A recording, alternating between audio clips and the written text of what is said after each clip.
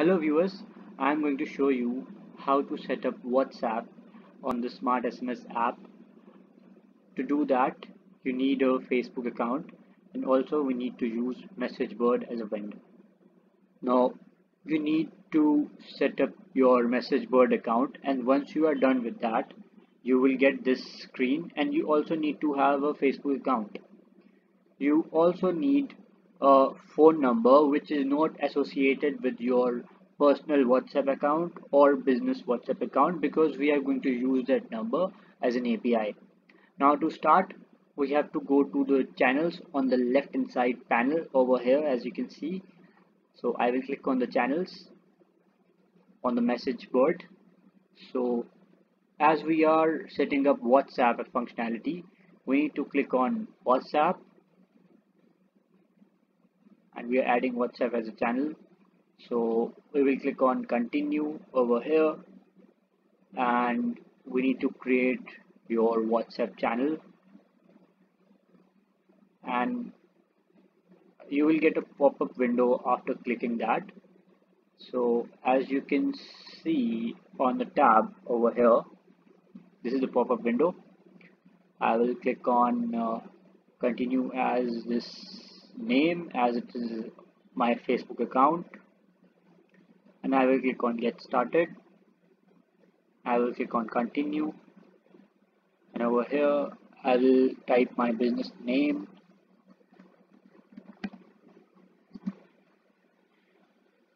and here what I have to do is I have to add a business number, and I have that number.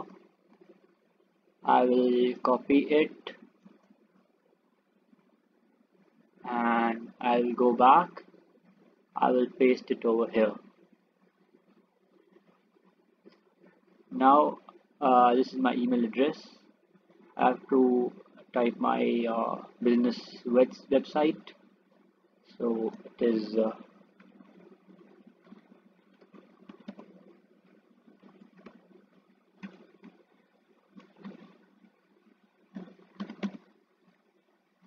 now I can click on continue. Over here I have to type in the information, country, and I'll type address.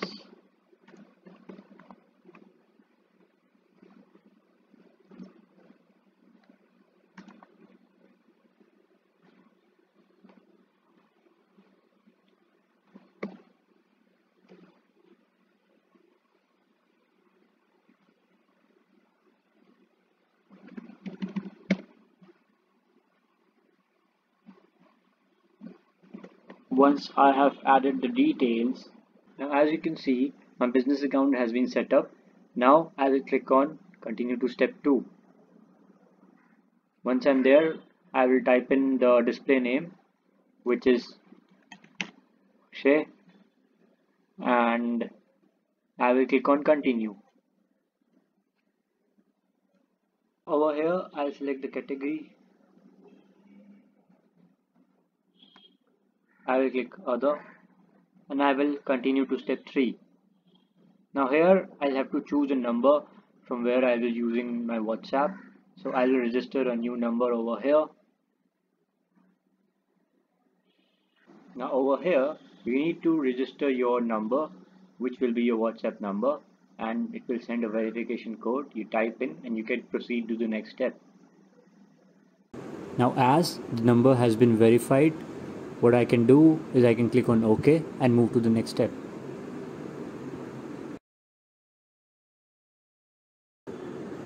Now the next step would be I have to click on verification, as the channel has been added. I'll click on complete installation. Now as it is done, the channel has also been added. I shall check in the channels that the channel has been added over here, as you can see. Now the channel ID is important. We are going to use it at the later stage, so I'll copy it. Now we'll go to Salesforce, and we have to go to from number.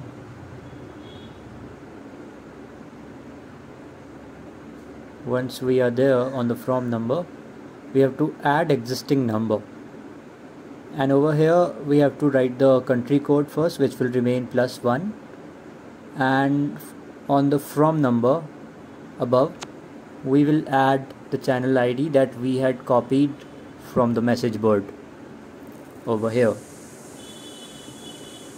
Now after copying, I will paste it over here and I will type WhatsApp,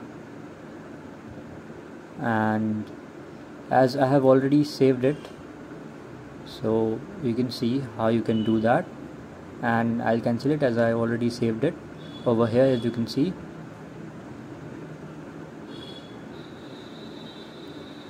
now the WhatsApp channel has been saved in the from number, and I'll go to my WhatsApp record. Now for the first time I will have to send in a link so that the user can opt in. So I will put this link in the description, and you have to type in that link and you have to send it. Now as I have sent this message, I'll click on the link as a user and I will opt in by clicking on it. Now over here I'll click on continue the conversation, and the conversation will begin, and it will remain for 24 hours. Now once you cross the 24 hours mark, what you have to do is create a template for the same user with whom you want to initiate chat again.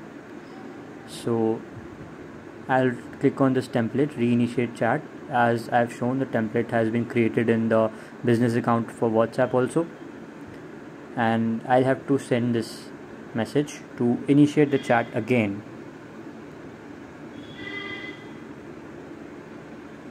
Now over here, as you can see, I have created a reinitiate chat template, and over there you can see namespace. This is very important.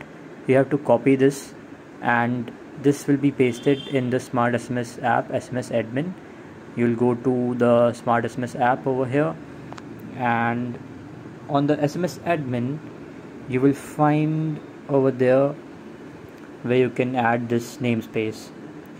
As you can see, WhatsApp setup, I have already pasted this namespace, and it is already enabled, and this namespace has been added.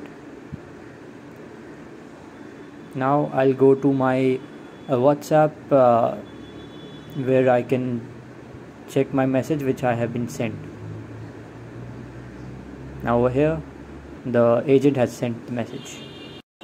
Now for creating the template, I have to go to my template, and I have to make sure that the is WhatsApp template is enabled, like over here as you can see, and in the template body I have to add a lead name. For example, I have added over here, and this, if we add further more fields, for example I have added name, so over here I have to type 1 in the template that I am making in the business account of the WhatsApp.